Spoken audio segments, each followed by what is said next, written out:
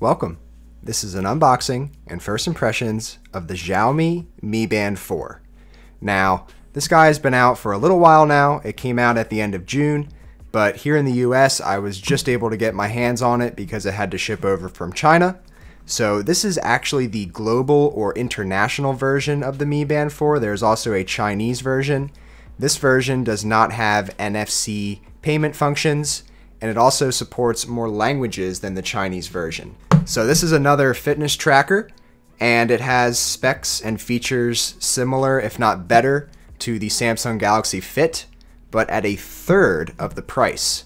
I paid $35 for this. Depending on where you live, you could probably get this cheaper. It's a little dicey here in the US on Amazon right now. There's just a bunch of different sellers selling the Mi Band 4. They're just bringing it over from China and reselling it. So you may not get the best price there, but I'll do my best to keep up-to-date links on it in the description. So I've received, I don't know, maybe hundreds of comments on the Mi Band 4 and how it is better than the Galaxy Fit and that I needed to check it out. So we now have it here. It is time to check it out.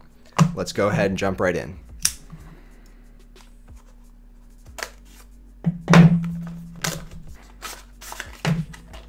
Upside down. All right, we'll check that out in a second. Let's see other things we get in the box here. Okay, so here is our charger. This looks like a cradle type of charger. Place your device inside of here to charge it up. Kind of a defined base here, but the material isn't that much different than the siding, so it's not like super grippy or anything. And it is a short cable. It's a length very similar to the Galaxy Fit E.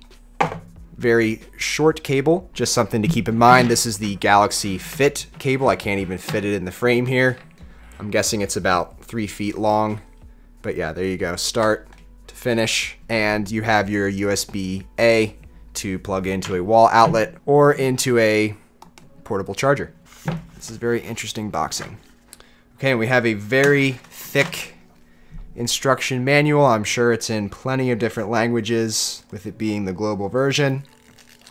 We will skip that for now. And I almost forgot, you guys like this flipped over to see the device better, with it being a black device. So there we go. All right, let's check out the Mi Band 4.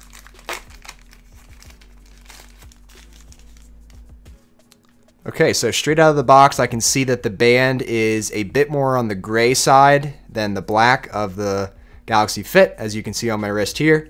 Not sure with the lighting here, this video, if you can see that difference, but there you go.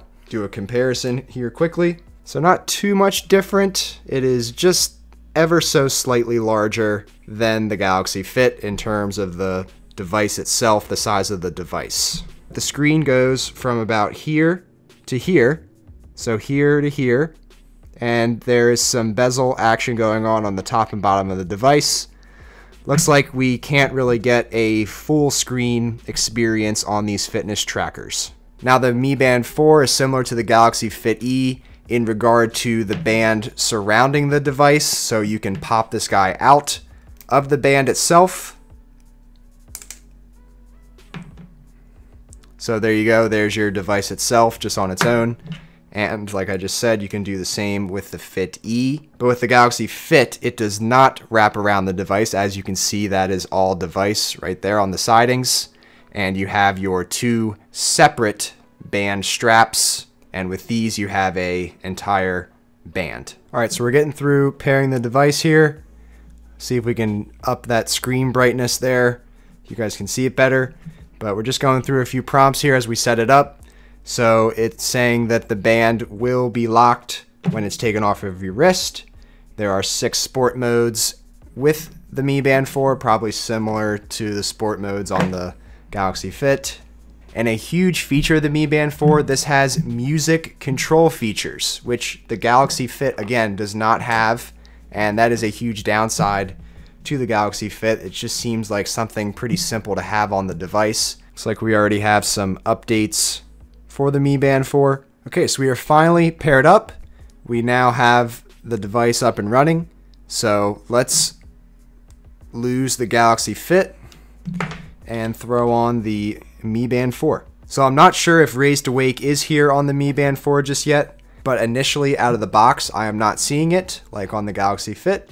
Now, in terms of screen brightness, from the naked eye, it does look to have similar screen brightness. When you are navigating through your screens, you're going to be scrolling up and down. If you go to the left or right, it'll initiate the music controls. So up and down is going to get you through your different interfaces. Tap again on these to engage in more things. So under the More screen, we have Do Not Disturb, Alarm, Music Controls, Stopwatch, Timer, Find Device, Silencer, Display Settings, and Additional Settings. And then we also have our notifications here if we have any. You will get your weather here. Looks like it's currently in Celsius. I'll have to change that to Fahrenheit. You have your 6 different workouts you can enable, and if you want to test your heart rate, you can go ahead and tap that and it'll start to monitor it for you. And status with your steps, distance, and calories, obviously none, we just put it on. But it is worth mentioning that you do have to make that additional tap to get into these various interfaces, opposed to the Galaxy Fit, where you can very easily just scroll over and okay, there are my stats so far for the day, and other information is very easily accessible, so your sleep time and your weather and the stopwatch and timer right away if you want it, and notifications right there, right on the screen. Now, one thing I am super excited to test out is that there's an advertised 20 days of battery life on this device. It still has an AMOLED screen. It's about the same size screen and same brightness of the Galaxy Fit. I definitely need some time to play around with it and get a little more familiar with it. But first impressions, for a third of the price of the Galaxy Fit, I'm extremely impressed with this device. I'm looking forward to exclusively using it here for the next week or so, which I will then bring out a review on the Mi Band 4. Let me know what you guys think of this in the comments below. And if you enjoyed this video, please give it a thumbs up, and please consider subscribing to the Shane Simons YouTube channel today.